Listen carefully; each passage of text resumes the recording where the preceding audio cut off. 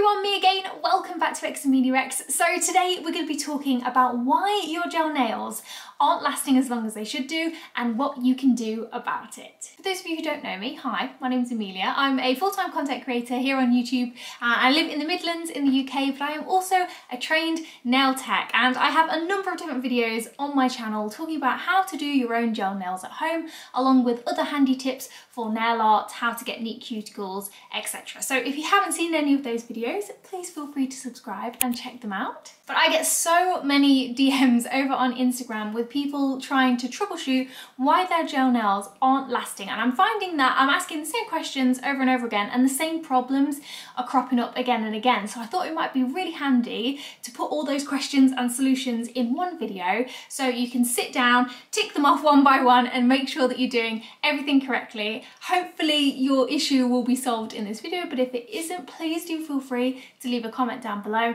or drop me a message over on Instagram and I will see if I can help. Okay, so the main problem I see in regards to gel nails coming off or lifting really early is the fact that people are going over the cuticle or flooding the sidewalls. The whole point of gel polish is that it creates a really tight seal between the polish and your nail bed. However, if you are painting over the cuticle, which is the little rounded bit where your nail meets your finger, if you're painting over the skin, either there or down by the sides, which is what we call the sidewalls, then there's not going to be a proper seal between the gel and your nail, and over time water and maybe bits of your hair, things will get underneath the gel and start to lift it. This is one of the reasons why we go on and on about not touching the skin with your product when you're painting your nails. It's one of the reasons, but it's not the only reason. The main reason is that it can cause contact allergies, it can cause chemical burns. It's really, really important that that gel polish doesn't touch your skin. But apart from the safety side of things, it is the #1 cause for lifting.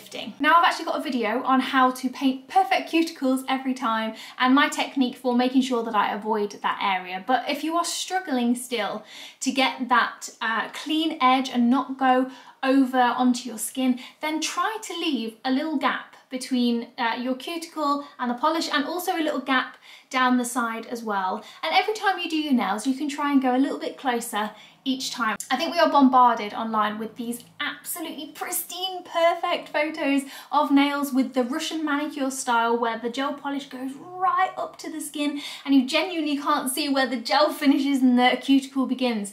That is an absolute skill. It's also a completely different technique as well to how the majority of us paint nails. So please do not feel like you have to go that close to your skin. It's gonna be damn near impossible, especially when you're just starting out doing gels. So don't be afraid to leave a little gap down the sides and at the top until you get the hang of it. The next common problem I often see is that people just aren't prepping their nails properly before they start popping the gel on. So it's actually really important to dehydrate the nail bed as much as possible, because our nails have natural oils in them that can stop the gel from adhering as well as it should do to the natural nail bed. So as a general rule, you want to start off by buffing your nails with a buffing block, not a hard grit file. Please do not use hard grit files on your natural nails, you will damage them. But just give your nails a gentle buff over and then wipe it with a lint-free wipe and also a dehydrating solution, either with like a prep and wipe solution that you may get in your gel nail kit or with pure acetone. And what this does is it strips the natural oils from the nails, and it also gets rid of any dust or any fibres that might be on the nail bed. Basically anything that's going to get between your natural nail and the gel, and again stop you from getting that perfect seal. Another thing people often find is that sometimes their gel polish is chipping at the edge of the nail, and one way you can avoid that is by capping your nails. Now, I actually go over this and show this up close in my how to do gel nails at home video, which I'll leave a link to down below. But essentially you run the polish over the free edge of your nail, not just on top of the nail, but over the free edge as well.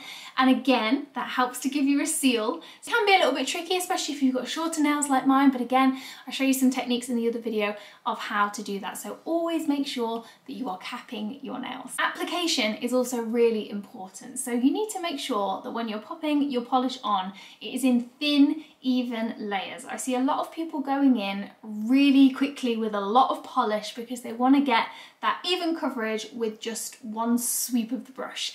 And it doesn't always happen that way, depending on your polish, depending on the colour. Sometimes you're going to need a good few coats for it to build up and get that perfect finish. So do make sure when you're applying your polish, they are thin coats and they are also even as well, because if you have a thicker part on one part of the nail and a thinner part on the other, that's going to be harder to cure than that one. You might end up with air bubbles, and again, they can start peeling. So thin and even coats for application. It's also really important to make sure that you're using the right lamp, the right products, and you are curing for the correct amount of time. For example, if you have a UV lamp instead of an LED lamp, that's totally fine, but you need to make sure that you're curing for the right amount of time, because UV lamps in general tend to take double the amount of time than an LED lamp takes to cure the same polish. And don't forget, some gel polishes are different and can only be cured in an LED lamp. So if you're using an LED polish in a UV lamp,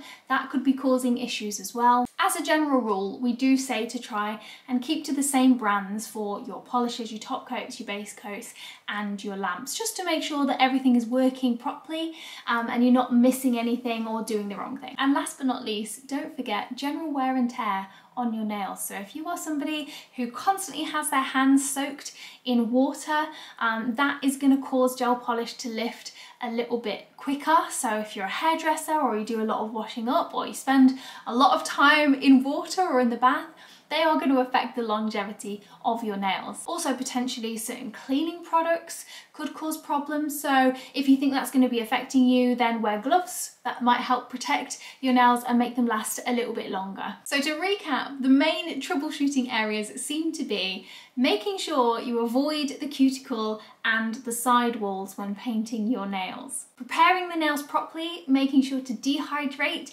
and clear the nail bed of any kind of dust or debris before you start painting. Cap the edges of your nails as well to make sure that everything is perfectly sealed all the way around. Even application, make sure that you are using thin and even layers as you are building up your colour. Don't go in too quick, too fast. Make sure you're using the right polish with the right lamp and you are curing for the correct amount of time. And finally, be aware of the lifestyle factors that can affect the longevity of your nails. Wear gloves where needed. But hopefully this video has helped you troubleshoot why your gels might not be lasting as long as they should be. Of course, if you still have any questions, please feel free to leave them in a comment down below, or come and follow me on Instagram and drop me a DM. If this has been helpful in any way, please give it a giant thumbs up. Consider subscribing for our other videos, and yeah, just thank you very much for watching, and I will see you again soon.